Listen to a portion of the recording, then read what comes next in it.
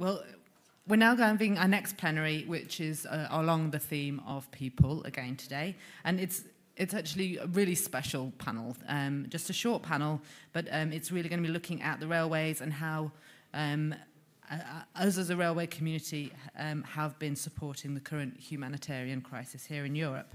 And so I'm going to introduce the moderator for the session, who's also my colleague, Marc Guigon, and he's our passenger director at the International Union of Railways.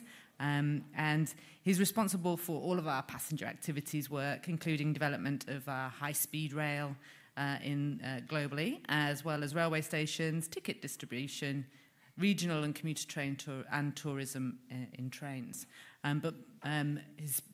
It's important that he's moderating this conversation today because he's also coordinator of both our COVID-19 Taskforce response work as well as our Refugee crisis Taskforce as well that kicked off recently. So welcome and thank you, Marc, and the floor is yours.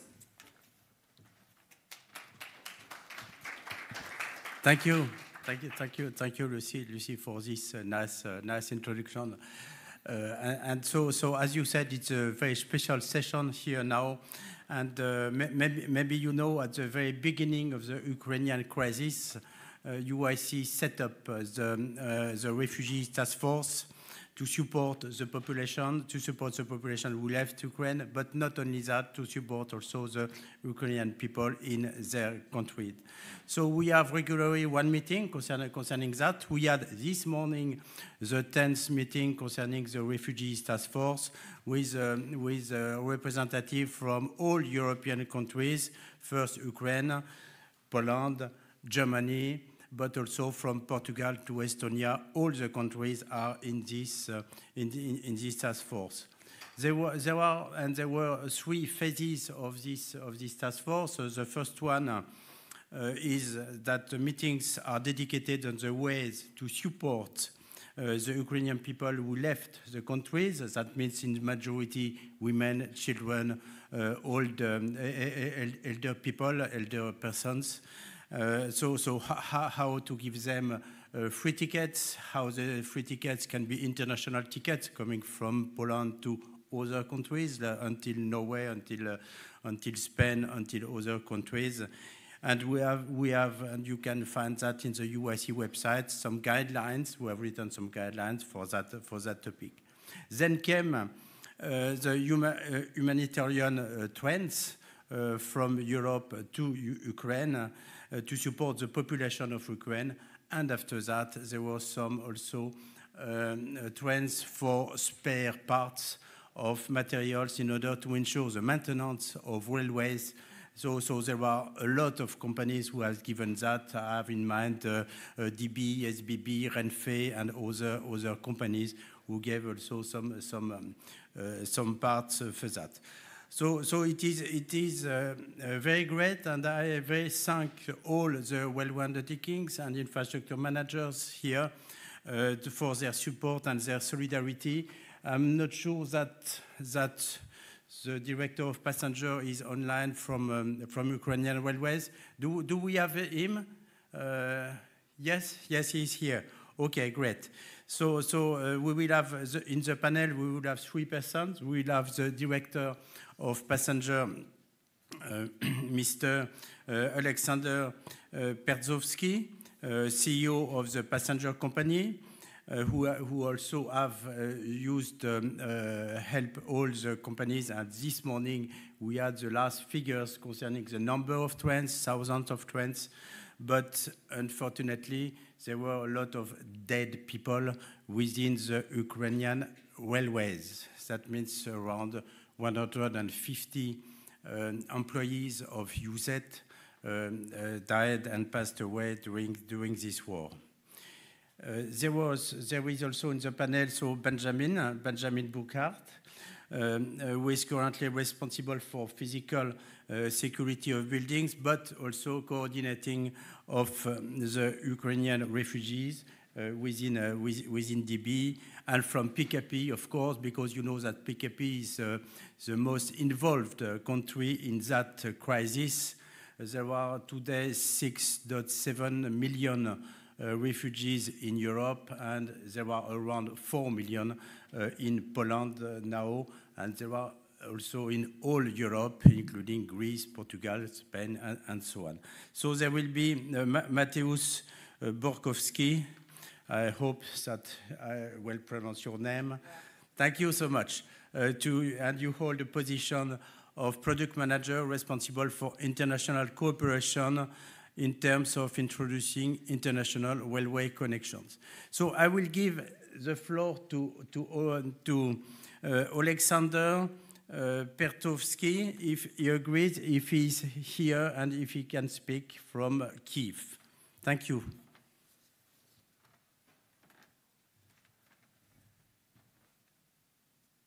Thank you, Chair, for the introduction. I hope all of you can hear clearly, hear well. Please wave. Yes, it's okay. Great. Above everything else, I want to continue on what you shared, that these 3 months were not just 3 months of struggle and loss, but they were also 3 months of solidarity and real friendship. I can really, on behalf of all Ukrainian railways employees, and most importantly, on behalf of 4 million plus people who were evacuated via rail system, say thank you to all the European partners for all the support provided, both in transporting but also in sharing the equipment, materials. This has been incredible support, and I don't think we would be able to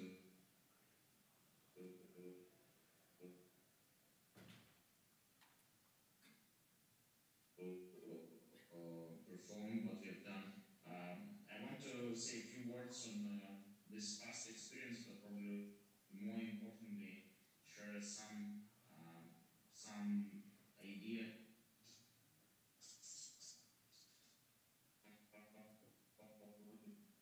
can collaborate further and how Ukrainian various. I'm not sure that the presentation is online. Can someone put it on the screen? Yes, it's okay. The communication is not very good, but it's okay. Right. Can you see the slides, the presentation, PowerPoint? Not yet. If it's possible to broadcast it. If not, I'll just walk you through the material. Sajani, can you do it? Thank you.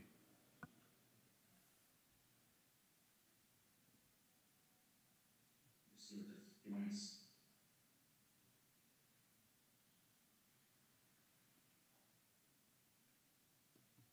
Yes, it's great now. All right. Now I see you can see the presentation, so you can move on to the next slide, please.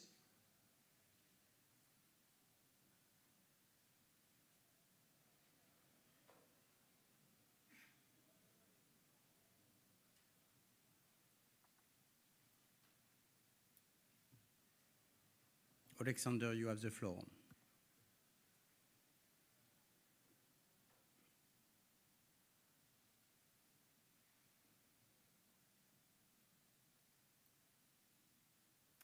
So we have seen just seen the figures in the previous slide. Okay, can we come back at the previous slides, please? So there are 3,800,000 people evacuated as today, but now it's more than 6.7 million. It was day one. And for your information, there were around 350,000 people who left Ukraine by train. The others came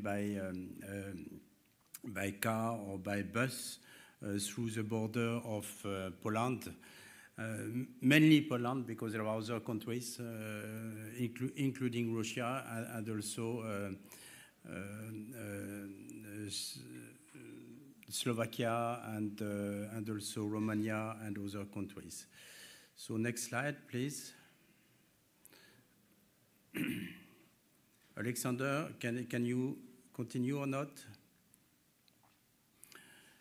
So I do not know this presentation, but you can read it, of course. So there are some rules which have been given to the population living the country by train. Only small bags, and also travel without light to avoid shelling, and also the pets are allowed. And if I remember well the figures for concerning that, there were 150,000 pets who go through the border. Next slide, please. Oleksandr, are you there? Next slide, yes. So I do not know this slide also, I'm sorry for that. The support to the cities. Next slide. Humanitarian aid. So as I told you, there were some trends coming from a lot of countries in Europe transporting humanitarian aid to the population, but not only, as I told you also, not only humanitarian, but also materials. There was, for example, one company who sent some lorries which can go on the track and on the road. I think it was Network Rail. I don't remember exactly the country. I'm sorry for that if they are here around the table. Next slide.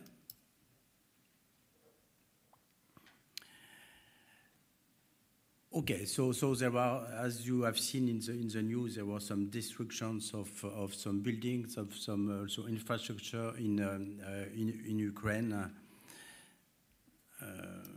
and each time the Ukrainian railways did a lot of work in order to reestablish the traffic and the traffic circulation in their country. So it works now, and there are trains. There are, for example, 2 trains now from Odessa to the Polish border, and there are also trains from Kiev, also 1 or 2 trains per day. I do not remember to the Polish border from Kiev. And now the flows are going back. There are more people coming back in Ukraine than people coming out of Ukraine. Next slide, please. Oleksandr. Yes, please. Can you hear me? Yes, it's okay. My apologies. Thanks for taking the floor. I'll just continue. So indeed, you see the horrible images from Kramatorsk, which is in Donbass, and this was a turning point for us because at this stage we really asked ourselves whether it's still worth to continue with evacuation efforts, and we were about to stop. But at the same time, there were multiple requests from the local authorities, from the people on the ground, to continue because thousands and hundreds of thousands of people were still in Donbass area, and you see now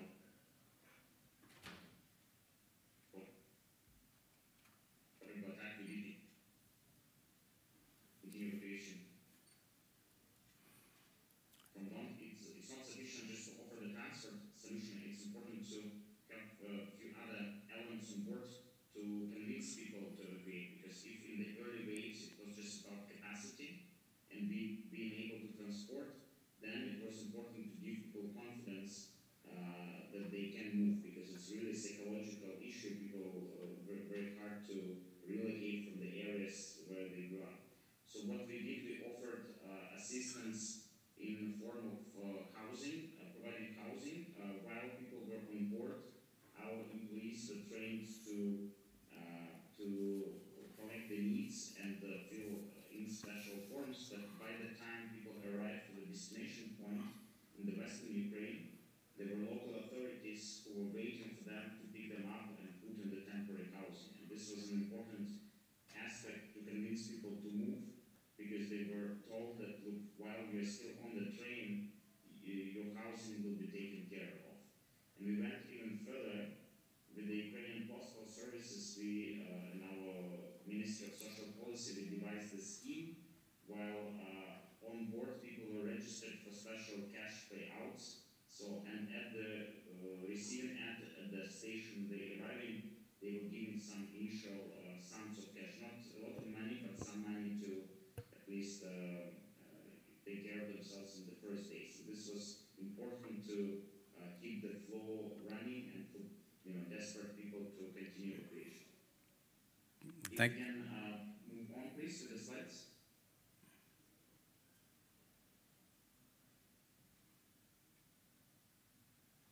Next slide, Let's please. continue with the next slide.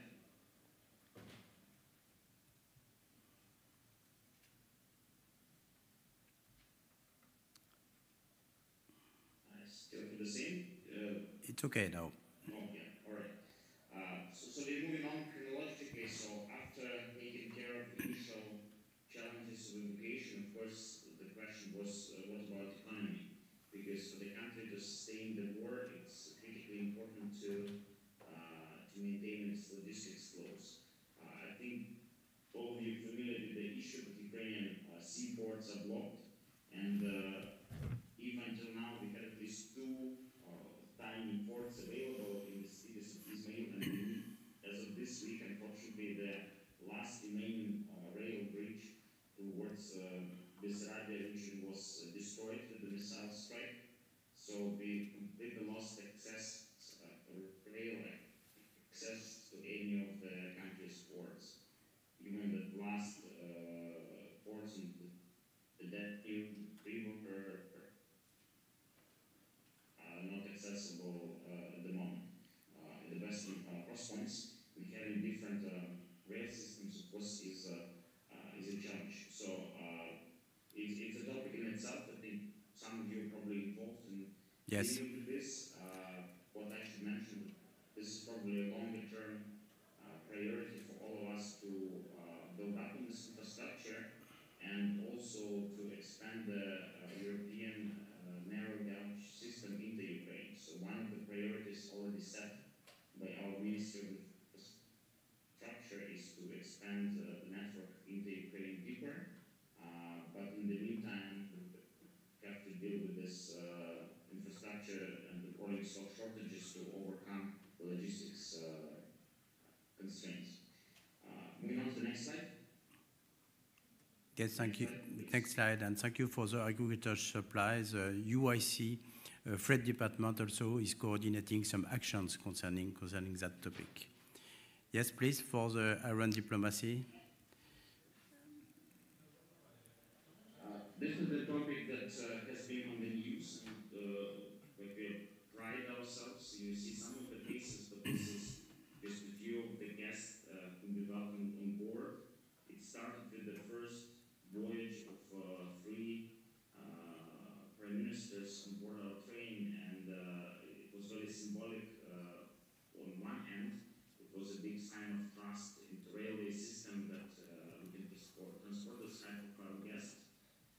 We, of course, maintain highest security protocols, and we believe it allows not people just to go to the capital city and meet our head of state or the prime minister, but also see the country, see how big is the country, see the agriculture fields. Many of these guests were in Ukraine for the first time, some were many times already.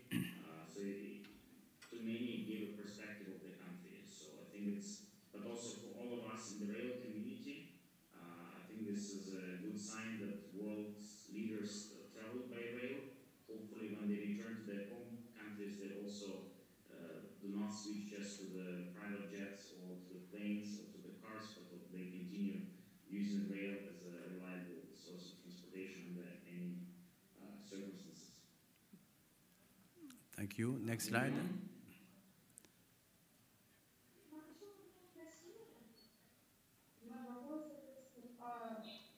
How many slides are there?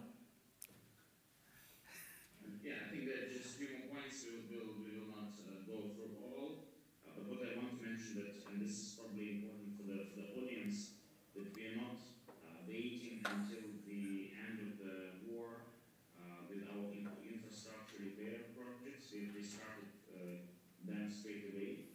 And here we're really looking forward to collaboration with a lot of industry players, with the suppliers, technology players,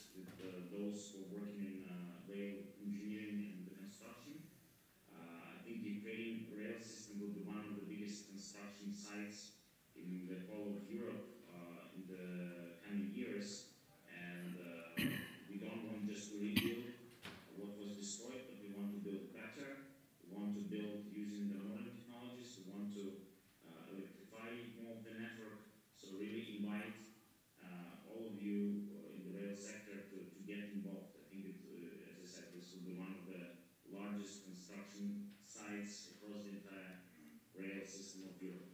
Here are just a few examples of bridges and rail segments that were rebuilt in the record times to give connection to some of the areas right after they were liberated, and there was a safe access over there. And I'll probably invite you to scroll through a few slides, probably move towards the last segments so that we are on time. Continue. Okay. This one, next one. Yeah, this one, I'll just, probably just scroll further. Continue. Yes. Next one. Yeah, this is another few familiar faces. You jumped through them, but you've seen also our famous Irish singers, Bahn and The Edge, Angelina Jolie, some others who are coming to visit Ukrainian Railways teams and our passengers. These are photographs from the repair sites, as we mentioned. We have restarted not just projects related to the war, but also some of the projects to its.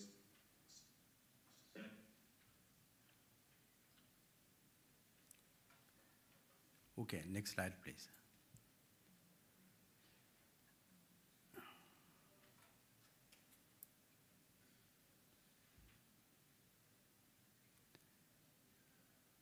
Presentation is ended. It is the last one. Please go to the last one. Next slide, please. Yeah, so something for all of you to keep in mind. Number one, it's been announced already, and no, probably too much, just one page before. So our ambition is to build 200 kilometers of narrow gauge railway inside Ukraine. This is on the previous slide. This is something, as I said, we invite European service providers, European rail partners to partner with us. And this, of course, allows us to build grain terminals, oil terminals on our soil. Another project, it's on the next page, so I think we are missing. It's the one in between. Narrow gauge railway Kiev-Warsaw. We are now seeing the huge increase in the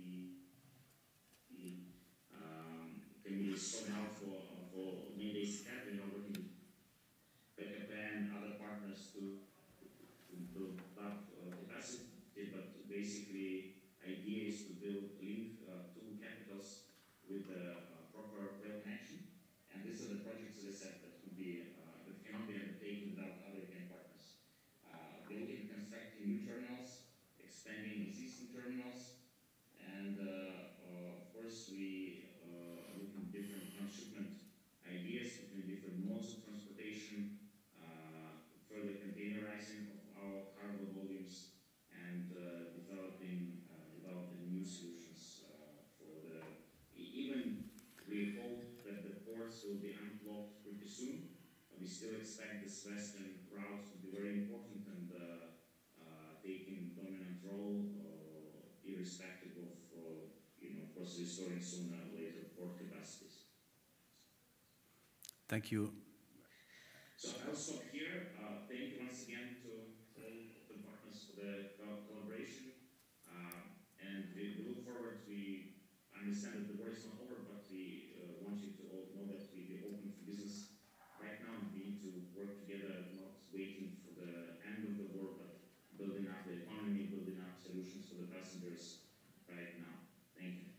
Thank you. Thank you, Oleksandr, to have shared all this material, which I think everybody around the table here what you said, and please take that in mind. And if you can support and help the Ukrainian railways to rebuild their network after the end of this crisis, it would be great. So I will give the floor now to Benjamin. Benjamin from DB. You have the floor. Thank you, Marc.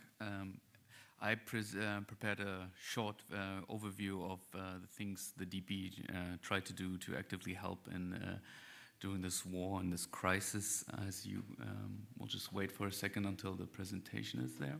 It is only one slide, don't worry. Oh, yes. Yeah. Just wait a second.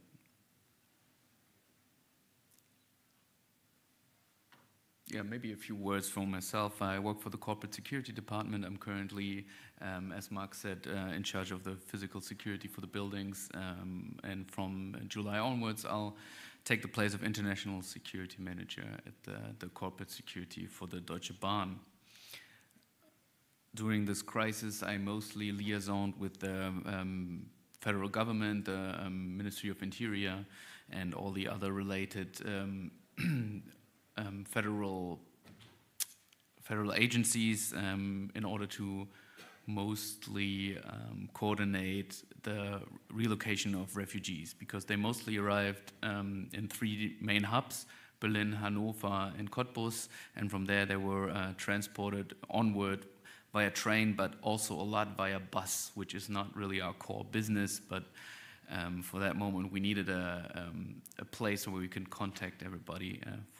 All right, there's the presentation. So on the right side you'll see the main train connections, mostly through Poland, obviously, but the main hubs of arrivals were Berlin, Hanover, and Cottbus. All right, so we had the Help Ukraine ticket. Obviously, as Marc already mentioned, refugees can use the trains, or could use the trains for free in Germany to get to their destination. We deployed a psychological team that usually is there for victims of train incidents, or if there's any bigger occasions. We have a psychological team that is deployed, but we deployed it in Berlin mostly to help the arriving refugees. We also had the Schienenbrücke, as it's called, where we organized the direct transport of goods through Poland to the Ukraine, goods and supplies, water, baby powder, everything you need in such a situation. We had over 300 containers shipped, and we also had over 300 trucks with DB Schenker. We delivered those. We also organized additional trains running from Poland to Germany, one directly from Przemyśl. I'm sorry if the pronunciation is wrong, but it went directly to Cottbus, and from there we organized a lot of buses.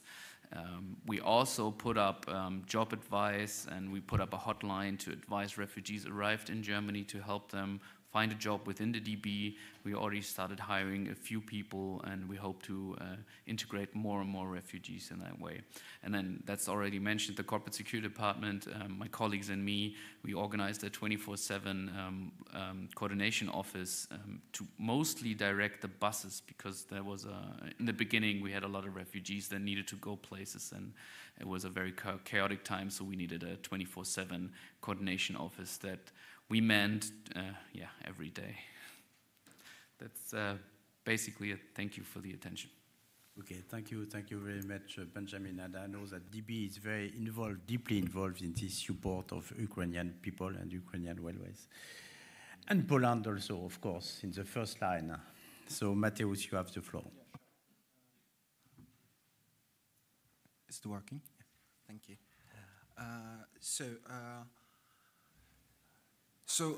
Let's move on to the next slide, I suppose.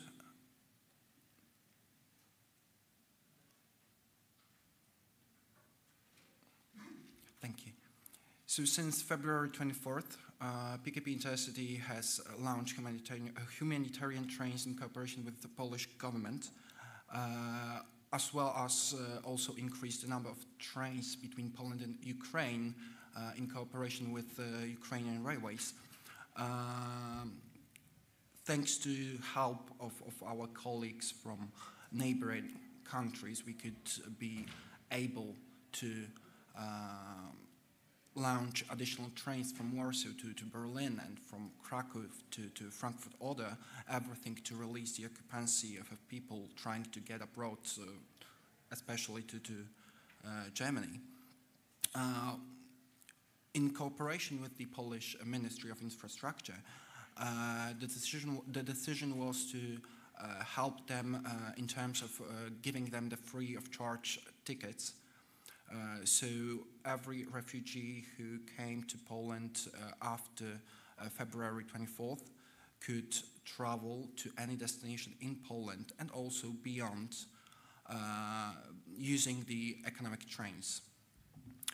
At two main stations, border stations, Przemyśl and Chełm, PKP Intercity created big coordination points of the railway carriage to provide necessary help when those refugees try to like go further away to Poland or elsewhere. Could you please turn on next slide? Yeah, thank you. So, as I mentioned, it's not only our work done, it's also a cooperation with other railway undertakings. So basically, we have received help in the form of the rolling stock given by Czeskie Drache, by DB, Mawstadt, UBB, and SKPL. Thanks to that, we could manage the maintenance, we could manage the number of trains within Poland. You think it's working? Yeah, it's working. Also, PKP Intercity cooperated with public and private railway sector to maintain the carriage. As you can see, there are many other carriers in Poland, domestic carriers, who help us in these tough times. When it comes to other help that was provided, we may stipulate that PKP Intercity provided the translated website for Ukrainian people so they could easily find the necessary information. We've provided the employees at the call centers who speak Ukrainian so they could get the easiest access to information as well. Ticket inspectors with mobile devices were stationed at bigger stations. It helped us in releasing the occupancy at ticket counters, so every refugee didn't have to like go to ticket counter, but the train inspector at the train station tried to find the person in need and to issue a ticket. Moreover, when it comes to what was going on at the stations, so at selected stations, for instance, Przemyśl Główny, Warszawa Centralna, special waiting zones for women and children have been provided so they could like find some shelter, have a place to rest, use the toilet, take a shower, or receive food. In front of the bigger stations, such as Central Railway Station in Warsaw, heated tents have been provided where Ukrainian people could have a meal or have a drink that was served to them. Also, additional portable toilets have been applied there, and medical points as well.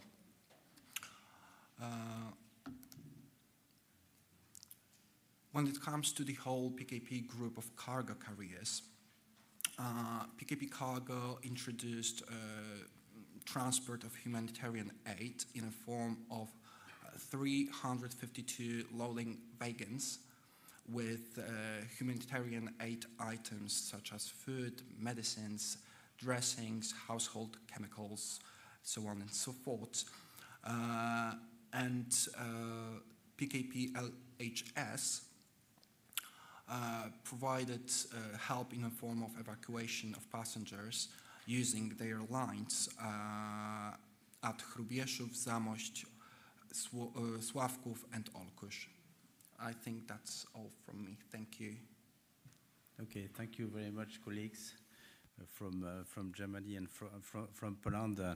So we see because that during the crisis, how the rail vital is for the populations and how the investments have to be done within railway undertakings and infrastructures. And it has been highlighted during also the Refugees Taskforce to support the investment in rail, mainly in the countries which are in the border of one big country in the east of Europe. So I would like to thank very much Oleksandr, Benjamin, and Mateusz for this panel, and we can applaud them. Right. Thank you.